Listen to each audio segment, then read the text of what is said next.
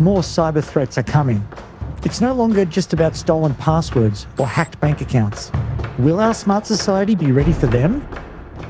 By 2050, millions more people across Vietnam will have been hit by phishing, malware, or ransomware. A malicious attack might not just crash a website, it could shut down a whole city. But cybersecurity could help protect us in the future we're aiming for. It's not fiction anymore.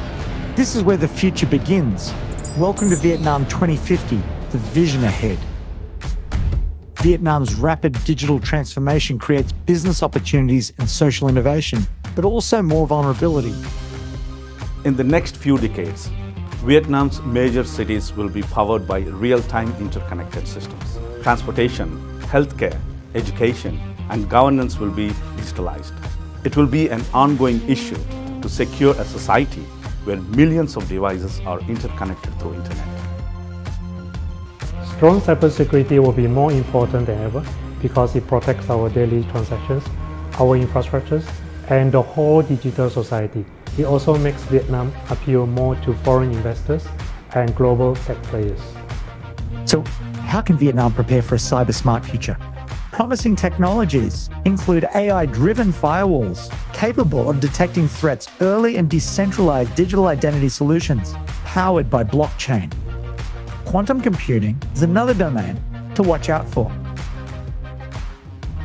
By 2050, quantum computing will likely dominate. So, it's important that we start to develop data encryption that safeguards us in that future, because current encryption methods might become defenseless against these quantum computers. Technology evolves fast, but people and policy will shape its impact. To secure critical infrastructure, Vietnam must set national cybersecurity standards. Models in countries like the US, Australia, and China hint at how policy can strengthen both protection and public awareness.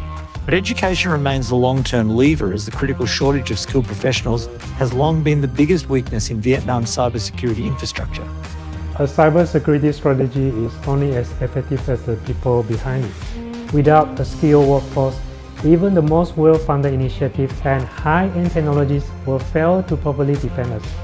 Universities will play a crucial role here by fostering research and developing skilled professionals. As Vietnam strives to become a digital society by 2030 and a high-income nation by 2050, its ability to secure digital systems will be critical to protecting people, services, and growth. I think we are on the right track, but the pace must be improved a lot more. New cyber-smart cities, securing tomorrow, starting today. Vietnam 2050, the vision ahead.